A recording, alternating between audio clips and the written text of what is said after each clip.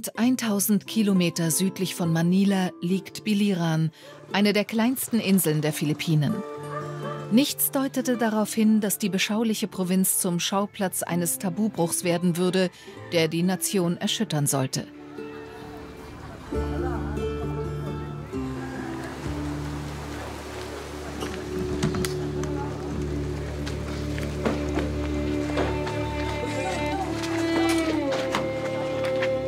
Father Priest, can you come and... How do you feel about the case? Father?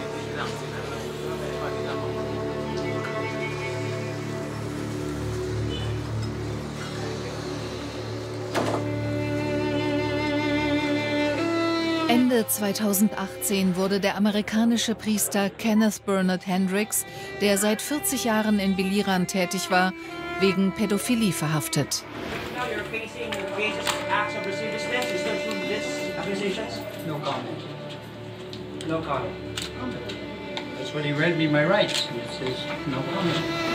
Ein Jahr nach seiner Verhaftung muss sich Hendricks vor diesem bescheidenen Provinzgericht verantworten. Ein Mitglied des Klerus vor einem weltlichen Gericht. Das ist äußerst selten auf den Philippinen.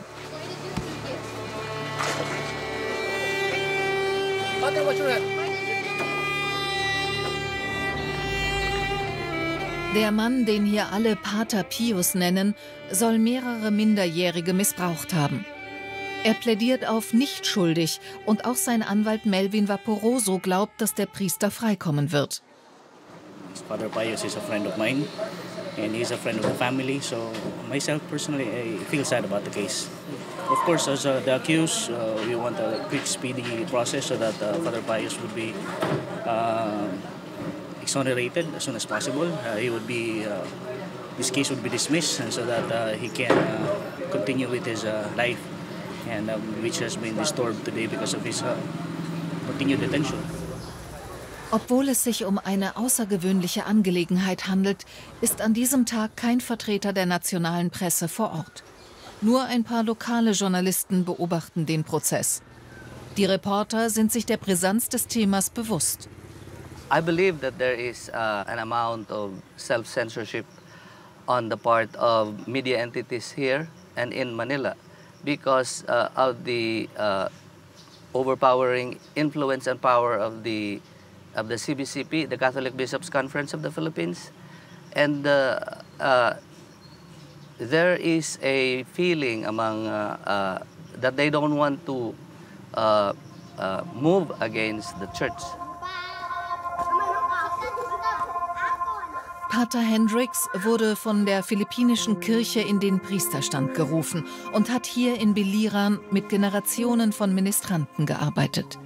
Einer von ihnen, der Jordan genannt werden will, bricht als erster die Mauer des Schweigens. When my friends introduced me to the priest, tell them that I can get some extra money for school, I can get a ride going to school. On Sunday, I become an altar boy. On the next Saturday, the priest approached me and kissed me. So I freeze and asking to myself, maybe it's just an American thing to do. That week, he told me to stay at night, so I slept there. He wanted me to look like he's touching the boys. That night, he touched my thing, my penis, because I was afraid. He is like a tiger. Para siyang amo namin na para kaming mga aso. He is controlling us, and he will say that you should come because I already take you somewhere nice. I already give you food, give you clothes, you enjoy, and now I want to enjoy myself also. I was 12 years old that time. I was abused like 6 years.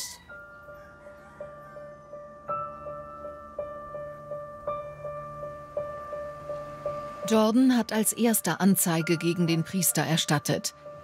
Seine Anwältin Edna Pitao Honor weiß, es wird ein langer und steiniger Weg vor Gericht.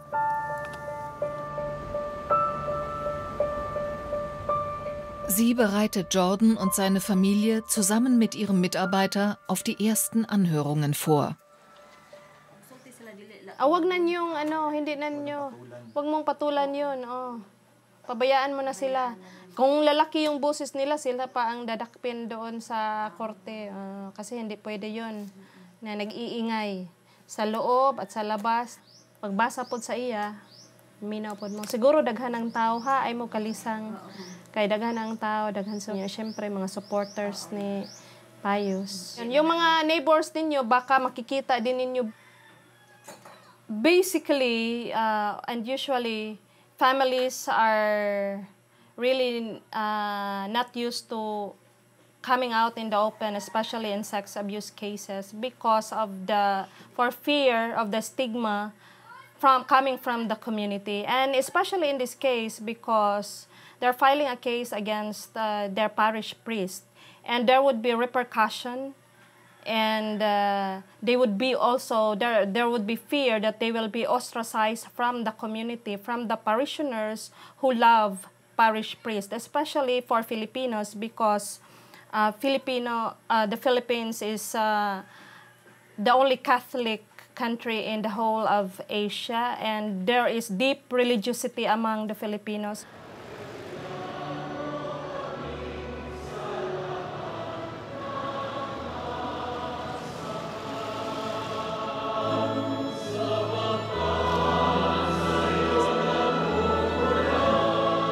Salamat kay Jesus sa Evanghelium narinig natin. Mit über 80 Millionen Gläubigen sind die Philippinen das drittgrößte katholische Land der Welt. Die Kirche hat hier großen Einfluss und versucht in erster Linie, sich selbst zu schützen. Seit Beginn der 2000er Jahre erhielten die Bischöfe zahlreiche Hinweise auf möglichen Missbrauch, ohne zu reagieren. Lieber Erzbischof, uns allen ist klar, dass der Skandal in der Diözese von Naval sehr schwerwiegend ist. Mit diesem Problem müssen wir uns ernsthaft auseinandersetzen. Mein Bruder, ich kann leider nicht mehr tun. Kein Bischof und keine Gruppe von Bischöfen kann einem anderen Bischof etwas vorschreiben. Der Vorsitzende der Philippinischen Bischofskonferenz. Exzellenz, aufgrund ernsthafter Zweifel im Hinblick auf seine Beziehungen zu Minderjährigen in seiner Zeit als Priester auf den Philippinen wird ihm dort die Ausübung des Priesteramtes formell untersagt. Sehr geehrter Kardinal, ich hoffe in dieser Angelegenheit bald von Ihnen zu hören, da Sie Ermittlungen angekündigt hatten.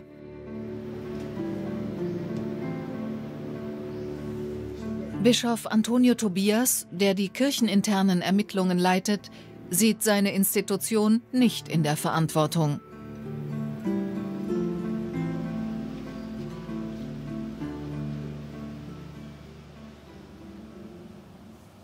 This case of Henrik's never came. I'm so sorry. I am not sure whether they have not acted, you know, but there should be really a preliminary investigation on that. So the diocese should make a investigation. The diocese, no. Now, even if you contact cardinal or whoever it's cardinal, the nuncio, it will be the responsibility of the local church to do. Our lips are mum, no. We cannot because of confession. So if I hear, I cannot reveal it. Dabei fordert der Papst seit Dezember 2019 die Mitarbeit der Kirche bei Missbrauchsermittlungen. Doch auf den Philippinen ist das Gewicht der katholischen Kirche derart erdrückend, dass es auch die Justiz lähmt. I suspect the judges of the civil courts, out of respect for the priest, would probably, I call, cover up, which is now prohibited by the Pope. Our own, you know, our religious tradition, they are all Catholics, and I feel the few cases that I sent, you know, were reduced to lesser crimes. Oft kommen die Anzeigen nicht einmal vor die Zivilgerichte. Denn die Kirche fährt noch weitere Geschütze auf, um ihren Ruf zu verteidigen.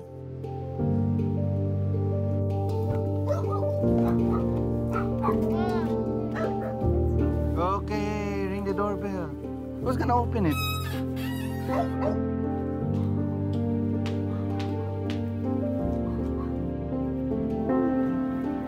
Why do you have to wear the mask there? It's broken.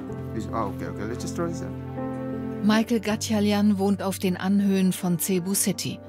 Sein friedlicher Alltag lässt kaum erahnen, was er durchmachen musste. Nice haircut. Oh, you look good. Als Junge wurde der heutige Familienvater von einem Geistlichen missbraucht.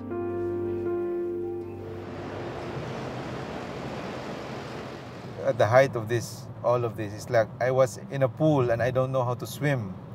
Like I didn't know what to do. I didn't know where to ask for help. I didn't even know what kind of help I needed.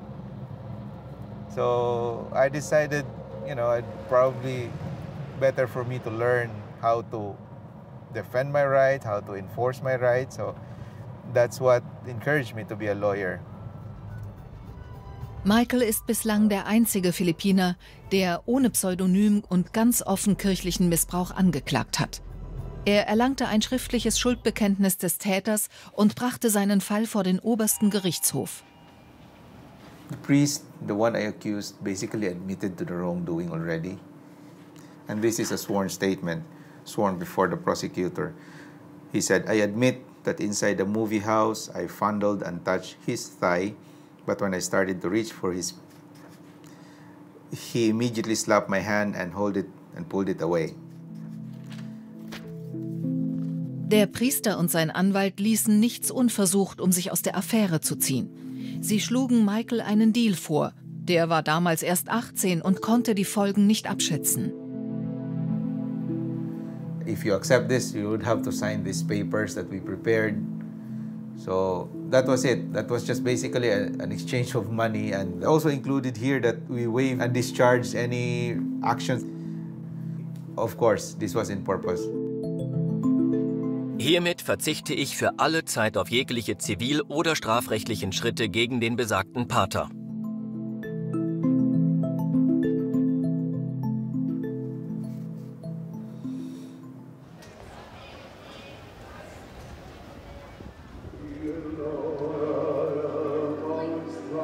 Trotz seines Geständnisses wurde der Priester nie verurteilt. Das Gericht ging davon aus, dass er bereits Buße getan habe und die finanzielle Vereinbarung die Sache abschließe.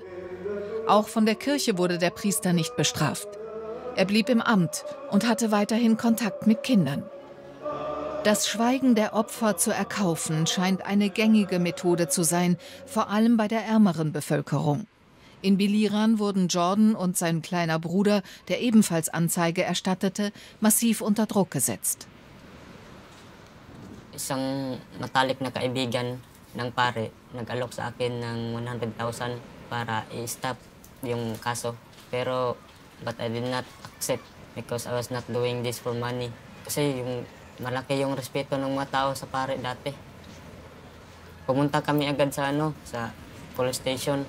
4 sila po pumunta doon. Pero hindi natuloy yung magpapile sana ng kaso yung isa sa 4. Pero hindi pinigilan ng magulang kasi magbibigay lang daw sa kanya ng problema. The priest is like the president of the village. So the people, they are angry and they want me to stop the case. They said that what I'm doing was wrong. Marami po talagang biktima dito. Maraming biktima na hindi lumalabas, natatakot. Baka sila naman yung pag-uusapan ng mga tao, pagkagalitan.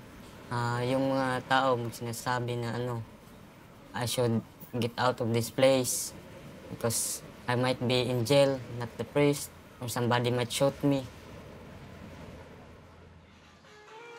Jordan blieb bei seiner Anzeige und zog die Wut seiner Gemeinde auf sich. Denn auf dem Land hilft die Kirche da, wo der Staat versagt, und Priester genießen ein hohes Ansehen.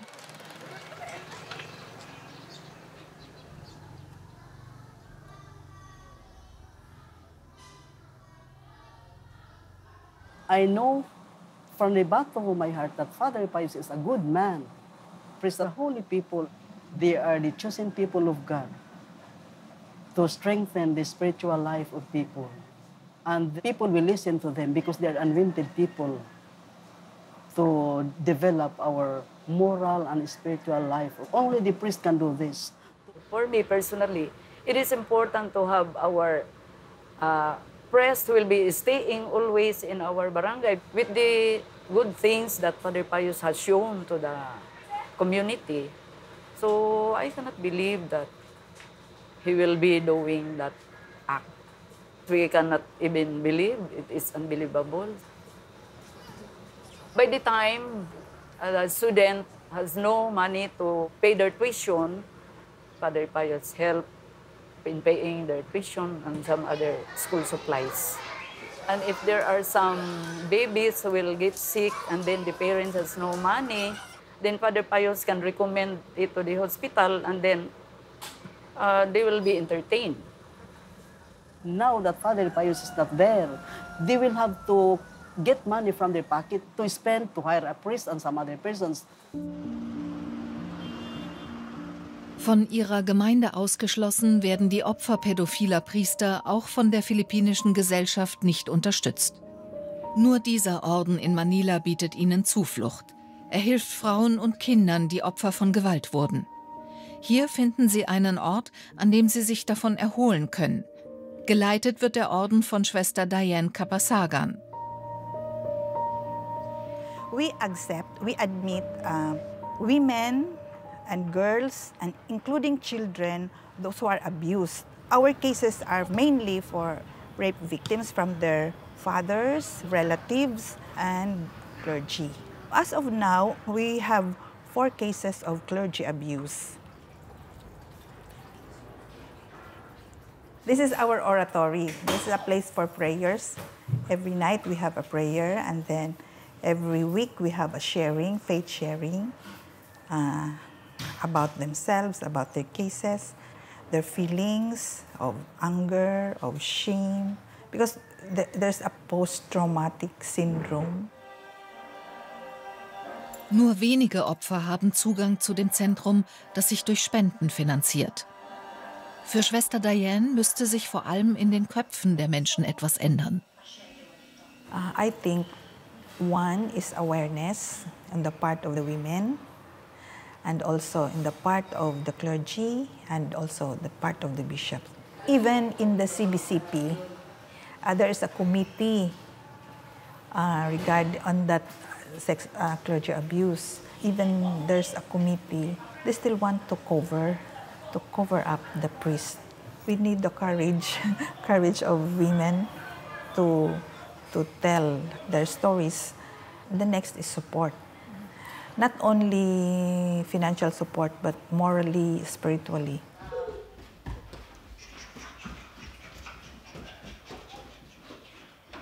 Okay, deposit na. Trotz starker Vorbehalte in der Kirche gibt es heute die ersten Initiativen.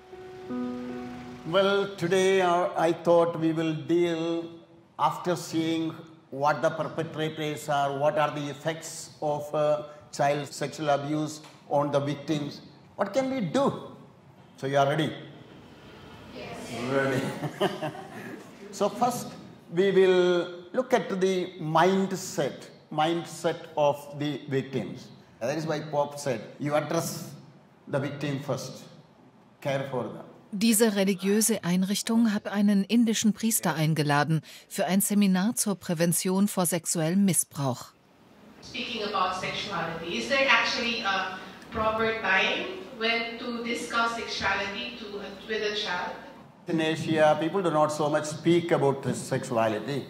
So in the family, there is no such education as to what is sexuality. Plus, they don't talk about it. So when this thing happened, then they keep silent. In certain countries, of course, you have to report a child sexual abuse case to the police. But in the United States, it is like that. In most of our countries, it may not be required from your part to report.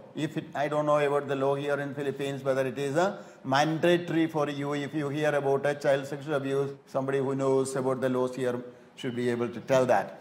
So, if it is so, Diese Art der Fortbildung ist völlig neu und die Teilnahme freiwillig. Actually, I decided to join this seminar because in our ministry, we have a lot of problems, and we sisters, we don't have background, we don't have knowledge about this, how to confront with this one. Problem is how we will help them. making some sense for you.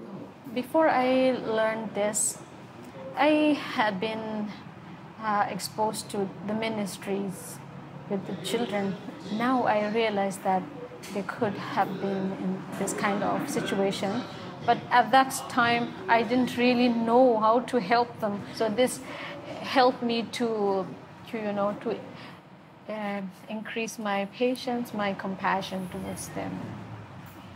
I hope I can help them better in the future. Die heutige Generation von Geistlichen scheint empfänglicher für die neuen Initiativen zu sein. Doch der indische Ausbilder weiß, wie heikel das Thema auf den Philippinen ist.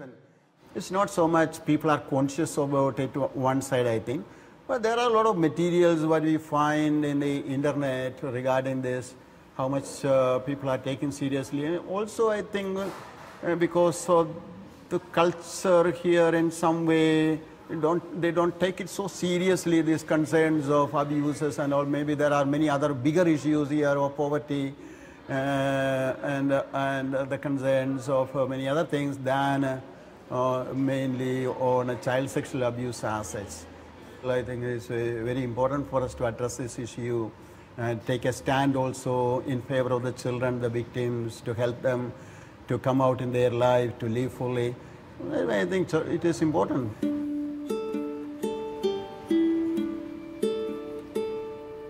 Jordan und seinem Bruder steht ein langer Heilungsprozess bevor. Zumal das Verfahren gegen Pater Pius Hendricks nach der ersten Anhörung eingestellt wurde. Doch Jordan will nicht aufgeben. I was also thinking of the kids, especially my brothers. That's why I filed the case. I feel sorry for him. Yung mga tao parang bulag. Hindi sila pumapanig sa mga inaabuso. Yung ibang tao kasi hindi sila yung nabiktima. Kaya pinagsawalang bahala lang nila. Para sa akin, importante po ito para mabago yung sistema.